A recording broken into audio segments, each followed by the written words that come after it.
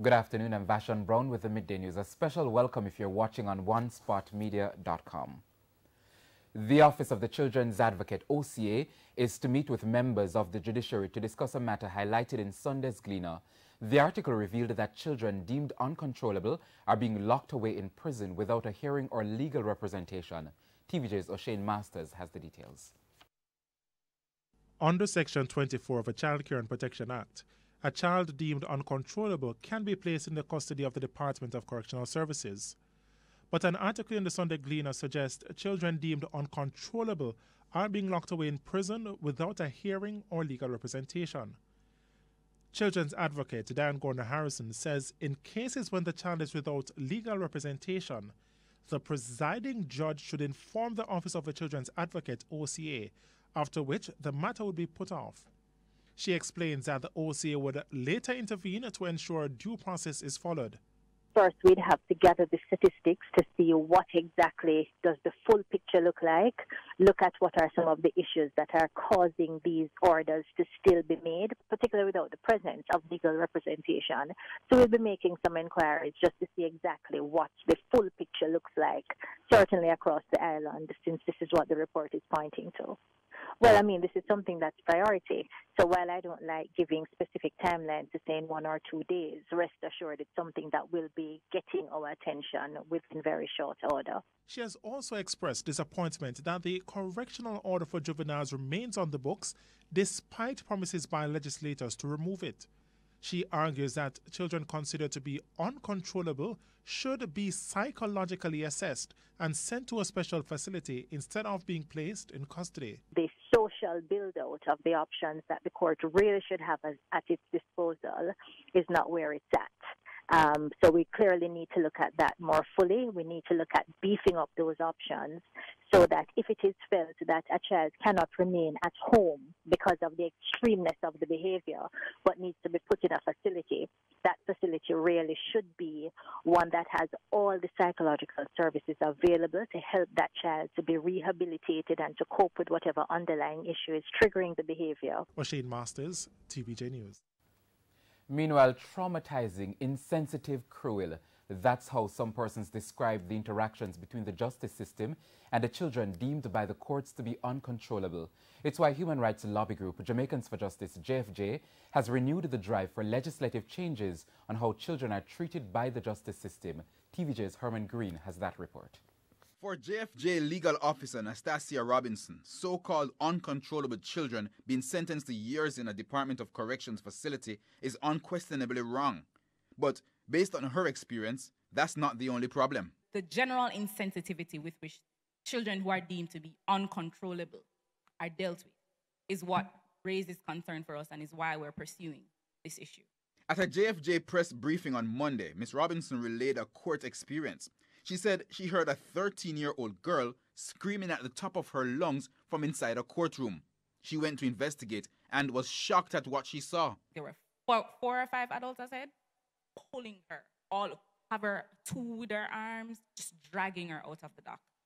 So I intervened and I said, the child is in distress. You really cannot be handling her this way. And the way that she was breathing indicated to me as someone with anxiety that this was the onset of a panic attack. She says the girl was classified as uncontrollable and so was to be placed in a cell before being taken away to a corrections facility. In her panic, the teenager refused to comply and reportedly threatened to hurt herself. Ms. Robinson offered to talk with the girl to calm her down, but says the insensitivity of the officers continued. A police officer came from around the corner with a set of handcuffs and just grabbed the child from me and tried to slap on the handcuffs on her. So I said, why are you putting handcuffs on the child? She's right here. She's not going anywhere. You use handcuffs when people are resisting. She's not going anywhere. We're all here with her. Essentially, the lady brushed me off and told me that she's doing her job and this happens all the time. And that was the general sentiment of the workers of the court. This happens all the time. They do this all the time. All the time they say they're going to kill themselves. Nothing ever happens. It's understood that this encounter led JFJ to the renewed call for change. Uncontrollable children are sometimes sent to facilities for years.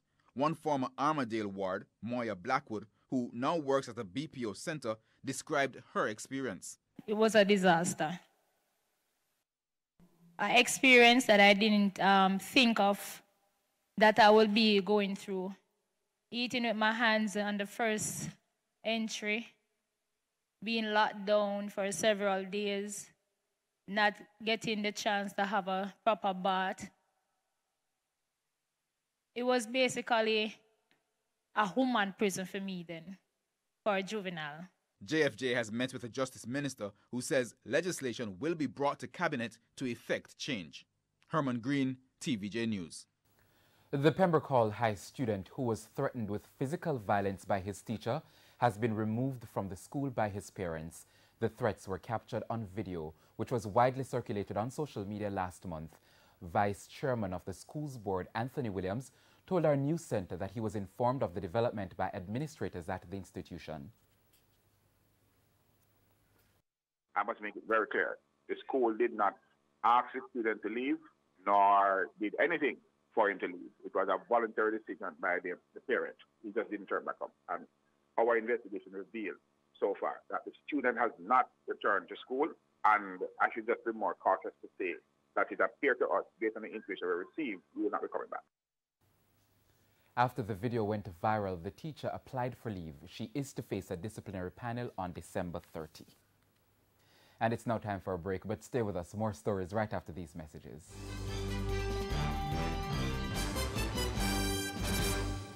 Welcome back. Continuing the news now. Several persons, including students, have been hospitalized following a motor vehicle accident on the Holland-Bamboo Main Road in St. Elizabeth this morning. It's understood that the accident involved a motorcycle and a taxi plying the Santa Cruz to Black River route. It's not clear how the accident unfolded or how many persons have been hospitalized, and we will have more details on this developing story in subsequent newscasts. Meanwhile, 4 persons have been killed in road crashes in the past 24 hours. 26-year-old Javane Watson died this morning in a collision involving 2 motorcycles on Nampril Road in Negril, Westmoreland.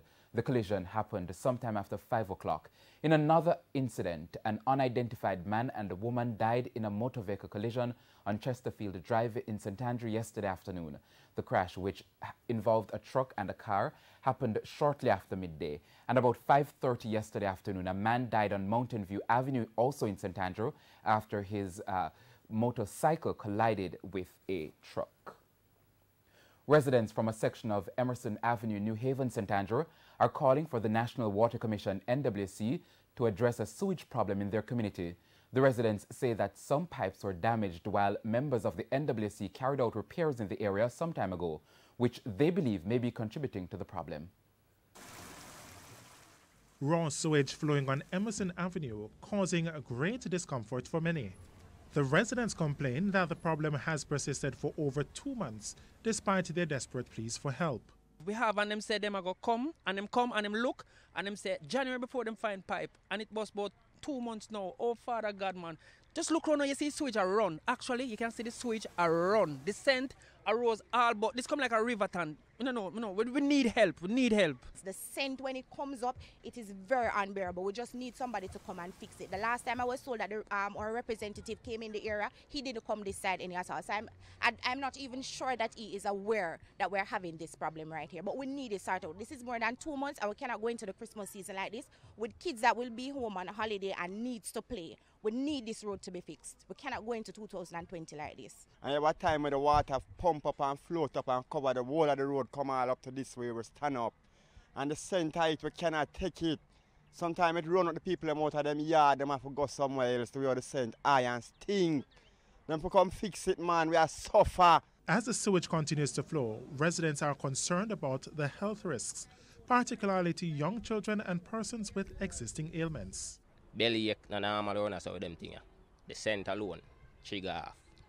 All asthma with the youth them. Mosquito like wow evening time. As sun gone in, mosquito. And so myself look like a hand and see them have some long foot and them stay so. You understand? And them thing that go on in the community. Corporate Public Relations Manager at the National Water Commission, NWC, Charles Buchanan, told TVJ News that the NWC is aware of the matter. He said that measures are in place to address the situation. The National Water Commission is aware of damage to a section of the sewers along Emerson Avenue. We have done an assessment and identified the need for the engagement of a contractor to undertake emergency works that will involve replacing a section of the sewers along Emerson Avenue. The Commission is both working to address the emergency conditions as they develop and has also been preparing an overall work plan to treat with the sewering and the maintenance of the sewers in and around the entire Duane Park area. The residents are hoping that something will be done before children go on the Christmas holiday. Bashane Masters, TVJ News. News from the region now. A Jamaican woman who was found guilty for the death of her fellow Jamaican national in 2017 has appealed to the Barbadian court to be lenient with her when she comes up for sentencing on January 31 next year. 26-year-old Tadisha Ann Juliet Hales admitted to killing Shakoya Boyd, but told the High Court that she was not guilty of murder, but guilty of manslaughter. A post-mortem found that the deceased sustained 14 injuries and that death was due to hemorrhage from a stab wound to the neck. The two, who were sex workers, were involved in an altercation on April 28, 2017, when Hales pulled a knife and stabbed Boyd several times. Hales left the scene where she disposed of the knife used to stab Boyd. Boyd was pronounced dead at the Queen Elizabeth Hospital. In her statement to police, Hales acknowledged that she and the deceased were friends at one point, but had a falling out due to a row involving another woman. Time now for sports. Cricket West Indies is seeking to explain why regional players have not been paid. According to the chairman of the CWI's Finance Committee, Wilford Billy Heaven, the body has been focusing on clearing its debt. But as we hear in this report from Renarda Brown, Heaven expects normalcy to be restored before the end of the year. In response to a story carried by the Gleaner on December 1, chairman of the Finance Committee for Cricket West Indies, Wilford Billy Heaven, has given assurance that the problem of players not being paid will be resolved before month end. The players will be paid before the end of this calendar year. As I said, the facility that we are negotiating within the next week or two, that should materialize because it is set on a condition, of doing some other things. According to the Gleaner article, the problem of late payment has persisted for the better part of a year. But Heaven, who is also president of the Jamaica Cricket Association, says the issue was unavoidable. I don't want to make any excuse for the CWI, but late payment to players and staff is not a new phenomenon. This has been happening for the last 2 or so years. And it's not that people will not be paid, it's just that there are some delays. But based on a meeting that I chaired yesterday of the Finance Committee, the CWI will very soon be in a position to offset all its obligations. According to him, the main reason behind the non-payment is the current debt CWI is facing. We have paid just under $20 million in outstanding debt since the new administration took office. So there are calls on the funds that we have, some of which have been maybe a year or more old. So we have to honor those coming down. It's not that we have ignored our players because we rely on them as our most critical asset. Heaven has assured, however, that things will change in the coming weeks. We'll let the board know the facilities that we are negotiating, which should come on stream within the next 2 weeks maximum. So we will be getting some bridge financing. There are currently 90 players across the 6 franchises under regional retainer contracts, which range from A contracts to development categories. Players with A category contracts earn US $32,000 a year, or 4.3 million Jamaican dollars, which works out to be 359,000 Jamaican dollars per month. Development contract players can earn US $12,000 or 1.6 million Jamaican dollars per year, equivalent to 134,000 Jamaican dollars per month. Renarda Brown for TVJ Sports. And that's the Midday News. I'm Vashon Brown. Join us at 7 for Primetime News Package. On behalf of the News, Sports and Production teams, have a good afternoon.